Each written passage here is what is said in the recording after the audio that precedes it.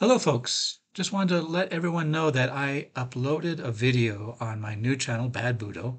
I will put the link to the video in the comments, or excuse me, the description. It's just basically a case of where someone showed up at Brett Gordon's place to drop off a release form for a challenge that they did.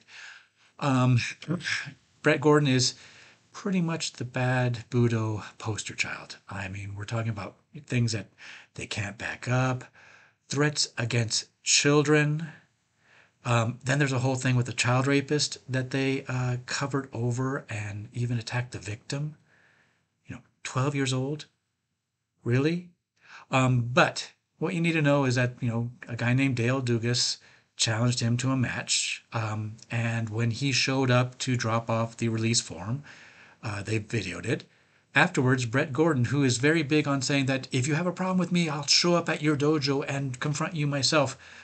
Well, yeah, he pulled out of the match, claiming that they could have done it right there and he went to the police claiming that he felt threatened.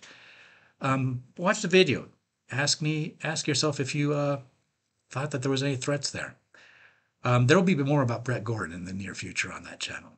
Feel free to subscribe to the new channel. I've got like 70 subscribers already, in 4 or 5 days. That's not bad, but want to expand it. So again, link in the description and enjoy.